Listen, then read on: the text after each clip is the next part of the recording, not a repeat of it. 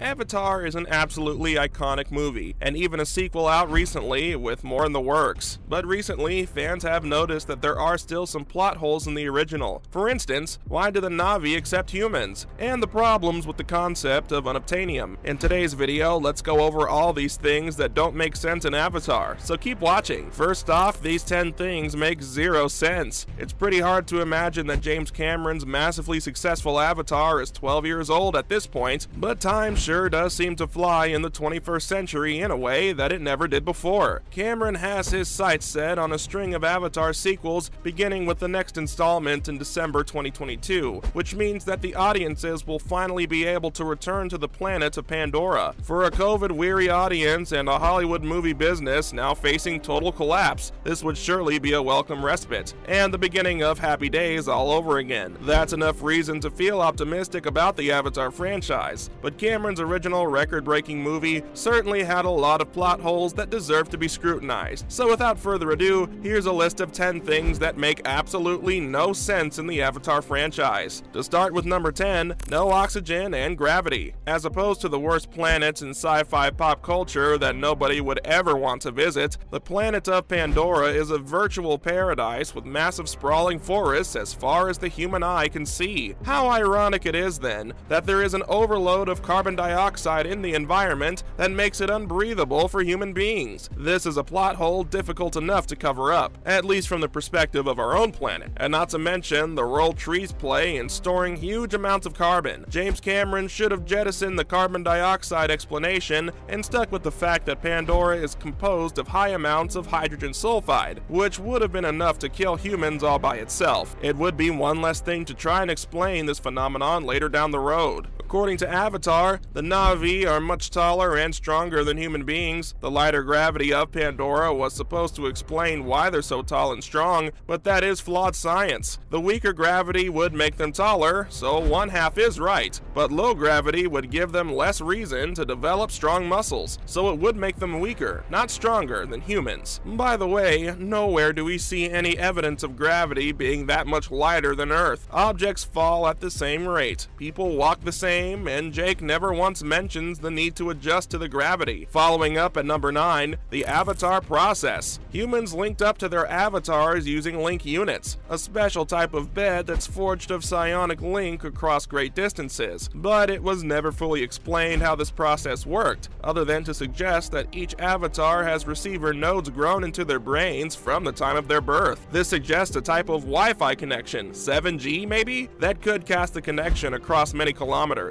The range of the connection seems awfully short, and there's absolutely no mention of what would happen during a signal interruption, though it is assumed that the avatar simply lost consciousness as normal. The entire premise makes no sense at all. Next up at number 8, unobtainium. There were two main problems with the concept of the material known as unobtainium in Avatar. The first is obviously the name, which has been used as a joke within the scientific community to describe any material needed for a specific purpose that was practically pretty impossible to find. Why the name was not changed to a proper scientific one when it was discovered on Pandora isn't known yet. The second problem was with the material itself, which flew in the face of the laws of physics due to its matrix. It was all a bit technical, but the structure of unobtainium goes against everything we know about superconducting minerals. Coming up at number 7, the Na'vi accept humans. The Na'vi are a sentient species that are way more powerful than human beings and have an alien physiology that includes bones made up of carbon fiber. Their most unique feature is that they can connect with all other creatures on Pandora through a physical link in their heads. This one made no sense. No matter how many ways one tries to slice it, the Na'vi are a warrior tribe with deep spiritual connection with the planet Pandora. This makes their ambivalence towards humans all the more puzzling. Yes, they weren't too fond that humans are tearing up the planet with deforestation and mining operations, but they seem to be making exceptions. These exceptions are humans that grow Na'vi clones that can be remotely controlled to allow for infiltration into society. This would be interpreted by quite literally any culture as a Trojan horse scenario and has an insult to boot. It was explained earlier in the movie that the Na'vi were so tough to kill because they had naturally occurring carbon fiber reinforced in their bones. In reality, carbon by itself is actually palatable and soft. It only becomes hard and strong when it's mixed with other elements, to form an alloy. Alloys are not present in nature and most certainly wouldn't occur in a living being, but in the film, the Na'vi actually aren't that hard to kill, as we see the corporation managing to kill a whole bunch of them by blowing up their tree and shooting them down with guns. Not to mention, at number 6, no tracking mechanisms. The first half of the movie establishes that the scientists in charge of the Avatar program haven't really thought a lot of things through. This was evident when Jake Sully lost contact with the rest of his team and ended up being led back to the Na'vi village by Neytiri, played by Zoe Saldana, in one of her best roles yet. With such advanced technology at their disposal, as well as the means to remote control a living organism, would it not be prudent to install a tracking device of some sort underneath their skin in case the Avatar was, let's say, misplaced? Something to think about for sure. We're in the top 5 now. First up at number 5 is Trudy's paint job. Michelle Rodriguez, who is best known for starring in the frightening popcorn horror franchise Resident Evil, played the role of Trudy in Avatar, a character who takes a heroic turn for the better. After watching how the military treated the Na'vi for so long, Trudy decided to call it quits and abandon her unit, rather than take part in a mass slaughter. It was an excellent turn of events for the character that instantly made her one of the most likable in the plot. That's all fine, but it was not made clear when or where she was able to paint her attack chopper in Na'vi colors, not to mention herself. Theoretically, the paint job would have helped Na'vi identify her as a friend, but then it's more a question of timing as opposed to anything else. Coming in at number 4, the mech knife. One of the coolest scenes of the entire movie was undoubtedly the fight between Neytiri and Quaritch. After all, the viewers loved watching a guy in a giant combat robot do battle with an alien canine being ridden by an exotic alien. There was a lot of action in the scene, even before Jake joined in on the fun. But to be honest, that large combat knife simply made no sense at all. Quaritch drew it from a holster and wielded it just as a human would, when any mechanical desire worth his or her salt would have included bladed weaponry of some sort in the machine's forearms. It was just one more object that could get lost in a fight. Following up at number 3, Sully tames a great Leonopteryx. It was one thing to go all out in an effort to redeem oneself after falling to a low point, but it was quite another to suggest that sheer force of will could overcome anything. Sully somehow managed to tame a great Leonopteryx, maybe the most fearsome and frightening apex predator on Pandora, and certainly up there with the most deadly sci-fi movie monsters in the entire universe. This made little sense given Sully's relative inexperience compared to the Na'vi, who had been hunting and gathering for decades. Just the sheer sight of a Leonopteryx was enough to send Na'vi running for the hills, which made it highly improbable that Sully would manage to tame one. Of course, then there would be no triumphant third act after all. Next up at number 2, let's look at Grace's death. This particular scene made no sense, not because of a technicality, but because of the sheer buildup of events. After Grace is fatally wounded, Sully made a plea for her consciousness to be permanently bound to her avatar in order to save her life. It was a long and drawn-out scene with an extreme amount of detail regarding the ritual. Not to mention, it was also a colossal letdown. Grace died anyway, and the scene served no real purpose except to set up a convenient thread whereby Jake could abandon his human body and prepare for more Avatar sequels. This being said, it did present the opportunity for the iconic actress, Sigourney Weaver, to make a new appearance in the upcoming Avatar 2. And last but not least, at number 1, we have military heavy-handedness. It was established early on in the film that the reason for the Avatar project was to satisfy the United Nations and the public regarding the mistreatment and exploitation of the Na'vi by human forces. Yet the military was allowed to steamroll over the Na'vi without so much as an apology, which seemed entirely suspect. Word of this would have surely made its way back to Earth and triggered massive protest and scrutiny. Despite this, the military forces under the command of Quaritch go full speed ahead to get what they want, regardless of the consequent political ramifications. Just who was in charge of Pandora anyway? And that's a wrap for this video. What do you think about our list of things that make no sense about Avatar? Let us know in the comments down below. Be sure to leave a like and subscribe to our channel for more videos like this. See you in the next one.